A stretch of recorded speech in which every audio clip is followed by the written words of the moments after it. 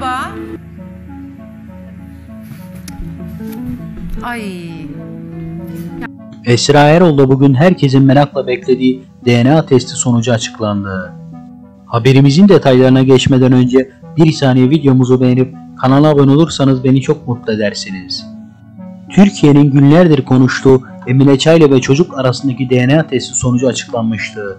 Buna göre çocuğun annesi Emine Çaylı olduğu tespit edilmişti. Bugün ise o çocuğun Turgay Telsiz ile DNA testi karşılaştırılması yapıldı.